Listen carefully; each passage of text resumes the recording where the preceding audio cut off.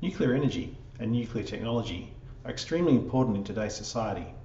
Around 10% of the world's electricity is generated from nuclear power plants. And despite increases in renewable energy over the last decade, nuclear power is going to play a continued role for a long time yet. And that's because nuclear power is a form of power technology that doesn't actually produce carbon dioxide.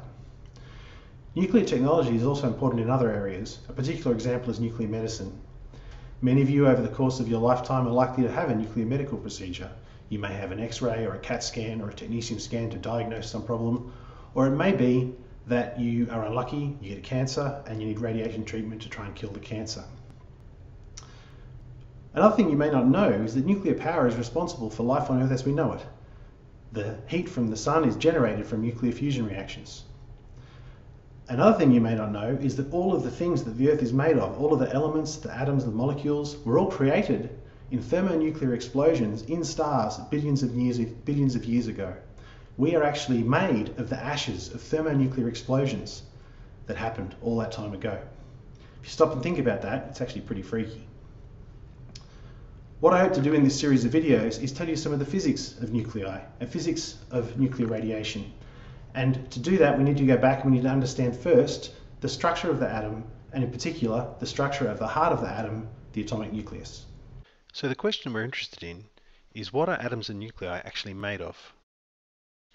It was actually back in the 5th century BC that the Greek philosophers came up with the idea of atoms. The word atomos is the Greek word for indivisible, and they theorized that if you broke matter down into smaller and smaller pieces, you'd eventually reach a point where you couldn't break it down any further, and they called this thing an atom.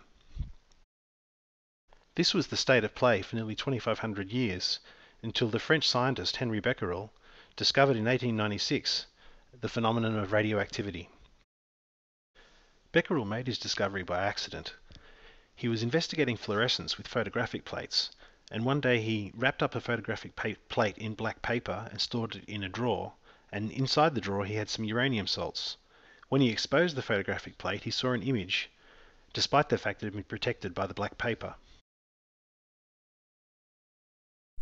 News of Becquerel's discovery spread quickly through Europe, and it was another famous French scientist, Marie Curie, who showed that the intensity of these uranium rays depended proportionally on the amount of uranium that was present.